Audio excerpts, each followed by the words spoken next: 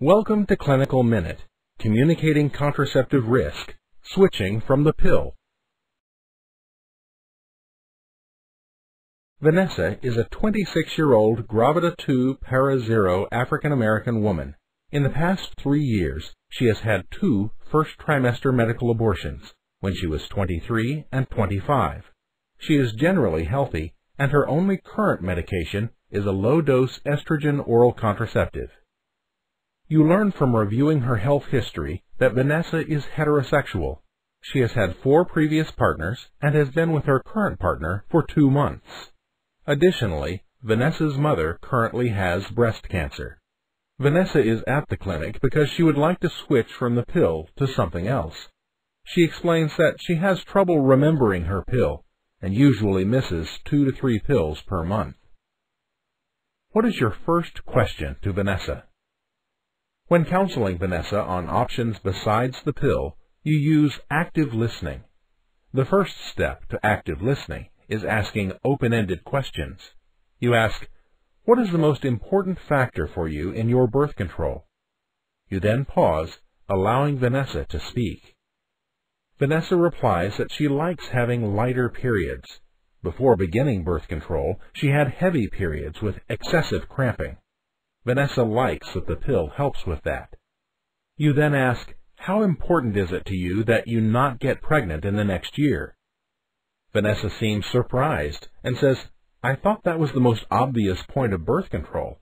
I definitely do not want to get pregnant anytime soon. That's why I'm switching from the pill." To ensure that you understand Vanessa, you next rephrase what she has just said by saying, "What I hear you saying is that the most important part of contraception for you is to not get pregnant." You pause, and Vanessa nods her head. You continue, "And the second most important thing to you is to have a lighter period. Is that right?" You pause again, and Vanessa agrees with what you have just said. Now that you have worked with Vanessa to clarify goals, what is your next step? When helping a patient select birth control, it is important to engage in shared decision-making. According to the Informed Medical Decisions Foundation, shared decision-making is a collaborative process that allows patients and their providers to make healthcare decisions together. It takes into account the best clinical evidence available, as well as the patient's values and preferences. Shared decision-making is not a goal. The goal is better health decisions to achieve outcomes that matter most to the patient, and shared decision-making is a way to reach that goal. To use shared decision-making, you and Vanessa will discuss the options, the accompanying evidence for safety and efficacy, and then Vanessa's values and preferences. Because Vanessa has indicated that efficacy is the most important factor for her, you begin counseling with a tier-based tool. There are many tier-based counseling tools available. The CDC tool is shown here. Bedsider.org and the World Health Organization are additional resources for tier-based counseling charts. You say to Vanessa, "You mentioned that effectiveness is a priority for you. I have a chart here that shows how effective various methods of birth control are." You begin by pointing out that the implant and the IUD are the most effective reversible forms of contraception. For every 100 women using IUDs, less than 1 will get pregnant. You also provide Vanessa with hands-on models of the various types of birth control, including the implant, IUD, and the ring.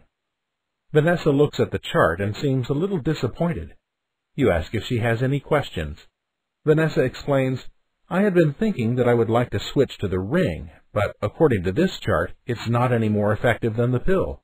I'd like to avoid implants and IUDs because my mom has breast cancer, and I've seen that they can cause cancer."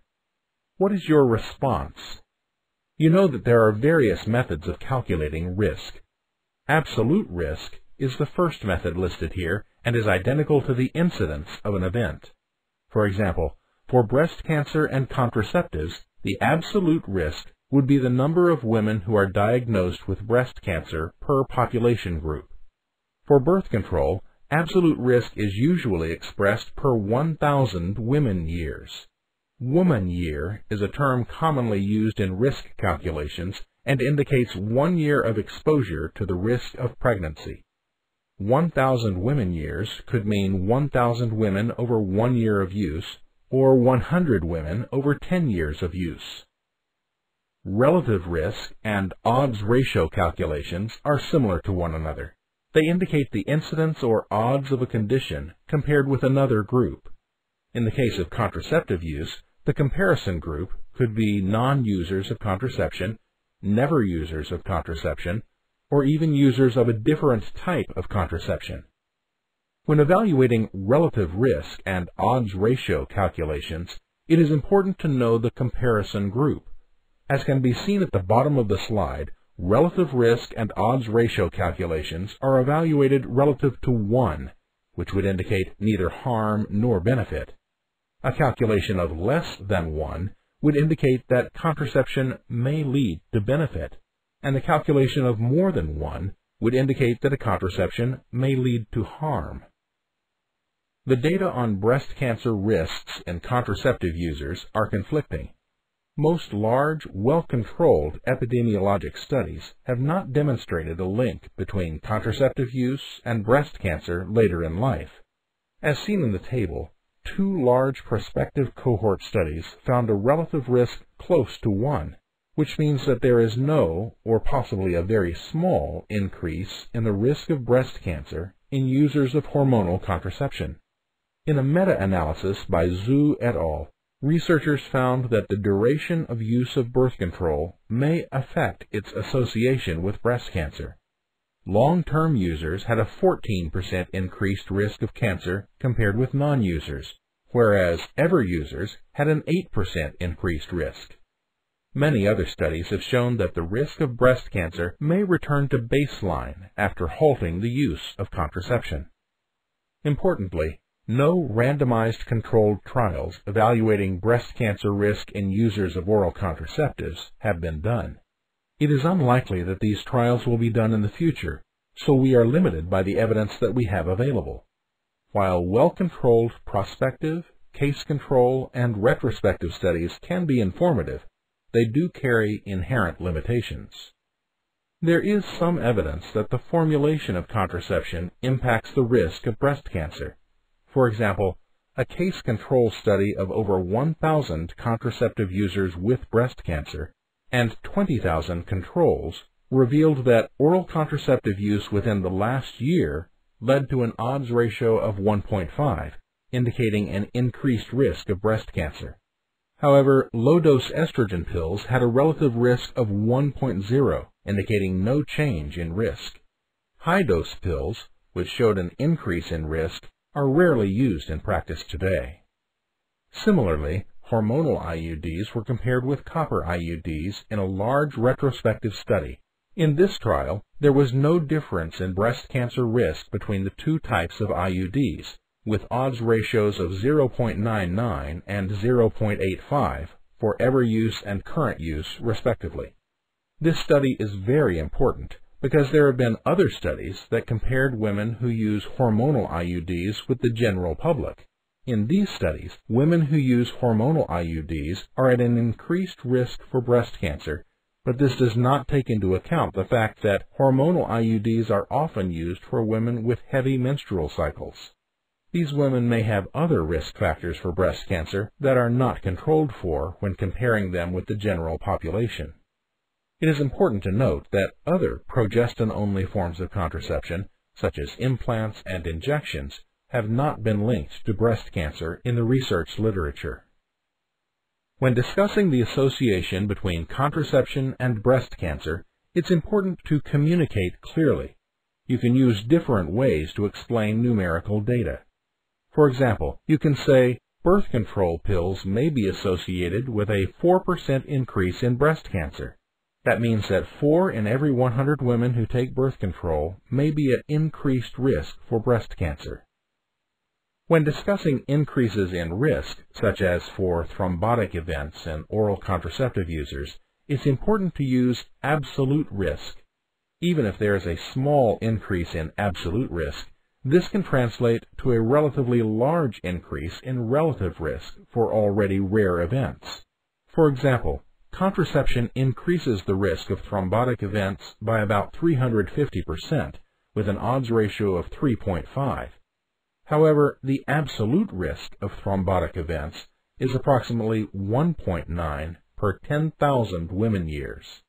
That means the increased risk translated to only 6.7 events per 10,000 women years. One way that you might describe this to the patient is by saying, the risk of a blood clot is pretty low in most healthy women, so that 1 in 150 women will experience a blood clot during their reproductive years if they are not using contraception. This is less than 1% of all women. Taking birth control pills increases that number to about 3 in 150, or about 2% of women. Finally, when discussing risk with patients, avoid shifting the denominator when using proportions. For example, instead of saying to your patient that 1 in 33 women experience this side effect, it will make more sense to say 3 in 100 women experience this side effect. They both mean 3%, but the latter is easier to understand. Vanessa has just voiced her concern that she has heard implants and IUDs can cause cancer. You begin by asking an open-ended question. Is cancer your number one concern about this form of birth control? Vanessa says yes, indicating that she does like the thought of not having to worry about getting pregnant for a few years after insertion if it weren't for the cancer risks. You know that it's important to explain the potential risks of a birth control method to fully participate in shared decision-making. You explain that there have been some studies that have associated hormonal contraception with cancer. You then explain that most of these studies have actually been on birth control pills. You say, a few studies have looked at IUDs though. One study that compared copper IUDs with hormonal IUDs found that there was no difference in risk of breast cancer. Studies that have linked IUDs with breast cancer have compared IUD users with the general population. However, this isn't a great comparison group because many women who use IUDs have other risk factors for breast cancer, such as naturally heavy periods. You pause to see if Vanessa has any questions before continuing. Studies that have investigated the shot and the implant have found no association with breast cancer, and studies that have found an increase have also found that this risk goes back down after discontinuing birth control, so it's reversible. You ask, does that make sense? Vanessa picks up the different hands-on models that you've provided of the IUDs and implants. She says that what you've said does make sense, and she likes how small the different devices are. She's still undecided about which one will work best for her, but she's more interested in hearing about the implant, since she is less worried about the cancer risks.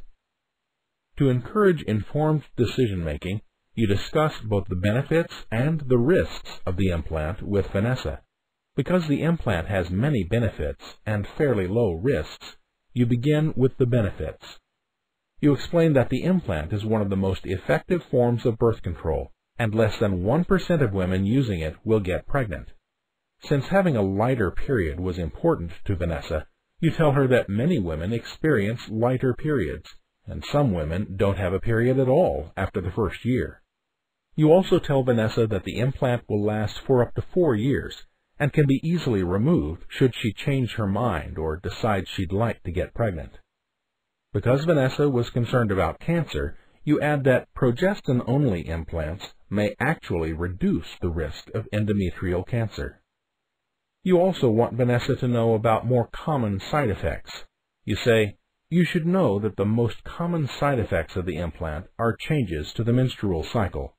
Your period could become heavier or lighter, particularly in the first 3 to 6 months. You may also have spotting between periods. This will usually normalize in the first year. If you do experience spotting, I recommend that you take 2 200 mg ibuprofen every 6 hours, which can reduce the bleeding. You remind Vanessa that the implant will not protect against STIs by saying, the implant does not protect against HIV infection and other sexually transmitted infections. It's important to use condoms to protect yourself. To ensure that Vanessa has understood your instructions, you say, I want to make sure that I've done a good job explaining this. Can you tell me what the most common side effect of the implant is and the best way to treat it? Vanessa repeats the information back to you correctly and seems excited about the switch to the implant. She asks, "When can I switch from the pill?" Because you know same-day insertion reduces the risks of unintended pregnancy, you offer to insert it that day. You instruct Vanessa to use a backup method of birth control for the first 7 days to avoid pregnancy. After the insertion, you give Vanessa instructions on post-insertion care. You tell her, "You can go back to your normal activities immediately, but you should know that bruising, swelling, and soreness are common for the first 2 weeks. You instruct Vanessa to keep the site dry and leave the bandage on for 2 days. You also tell her that redness or oozing are signs of infection, and she should call the clinic if she experiences these symptoms. Finally, you remind Vanessa one more time about backup birth control for the first week and condom use to prevent infections. You let Vanessa know to call the clinic with any concerns and to come back if she experiences problems. You reassure Vanessa that the implant can be removed at any time should she change her mind. Vanessa returns to the clinic 3 months post-insertion due to irregular spotting. After eliminating other causes of breakthrough bleeding, such as pregnancy or pathologic causes, you engage in active listening and ask Vanessa, "How much is the bleeding bothering you?" She says that it's more annoying than anything else, but she would like it to stop. You explain that there is no approved treatment for breakthrough bleeding and ask whether she has been using ibuprofen when bleeding starts. Vanessa indicates that she does most days, but she forgets to take it 3 times a day. You encourage Vanessa to continue with the ibuprofen and also offer to prescribe a combined oral contraception, or COC, for 3 months, which might help. You explain to Vanessa that the pills are low stakes, meaning that the implant is still providing contraception, so there is no risk of pregnancy should she forget to take the pills. However, the pills should help to stabilize her periods. Because it is important to not make Vanessa feel trapped with her LARC, you also offer to remove the implant. Vanessa is interested in the option of oral contraceptives. She says, "That would be great. It's been nice not having to take a pill every day, but I guess if it's just for 3 months, then I can do it, especially if it means I can keep my implant."